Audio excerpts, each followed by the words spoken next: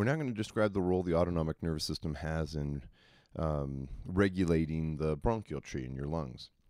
So we'll discuss the type of neurotransmitters found in the pre- and post-ganglionic synapses for both sympathetic and parasympathetic nervous system, and the effect that these two parts of the nervous system have on the bronchial tree. So describing innervation, autonomic innervation of the bronchial tree, we see that both the vagus nerve and the cardiosplenic nerves are the ones that come and control then regulation of the smooth muscle of that bronchial tree. Let's start with our sympathetic nervous system, shall we? And so there we've got this schematic again of our pre- and post-ganglionic sympathetics going to our lungs.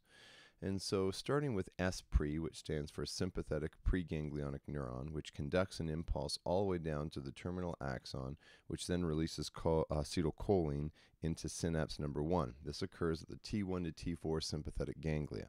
Then acetylcholine will bind to a cholinergic receptor, specifically the nicotinic receptor, and when it binds, it continues this impulse down S-post, which is our sympathetic postganglionic neuron. And there we have that impulse travels all the way down to the terminal axon and releases norepinephrine into that second synapse. And so norepinephrine is going to then bind to a beta adrenergic receptor on that smooth muscle, and there's where synapse number 2 occurs, and that's what results in bronchodilation. And which makes sense because if you have a fight or flight response, you want to increase the amount of airway that's going through. So in this case, it's interesting to note that that norepinephrine is then going to relax smooth muscle to result in bronchodilation. That's its activation.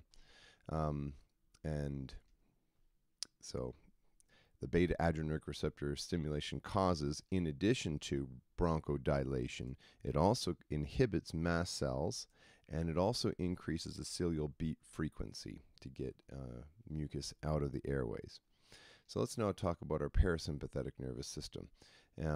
And so we have that schematic again, and there's our preganglionic parasympathetic neuron, which conducts an impulse down to the terminal axon, releasing acetylcholine into that first synapse. This is where those intramural ganglia occur. This is actually in the walls of the smooth muscle of the gut, or just right in the line of the tracheal tube and bronchial tube.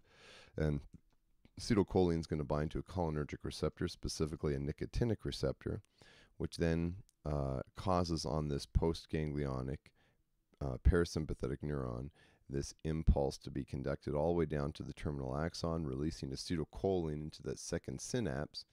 And acetylcholine is going to bind to a cholinergic receptor, but in the case of the lungs, it's going to bind to a muscarinic receptor, which then causes bronchoconstriction. And so specifically, cholinergic muscarinic receptor stimulation causes constriction of the smooth muscle, or bronchoconstriction, and increases mucus secretion.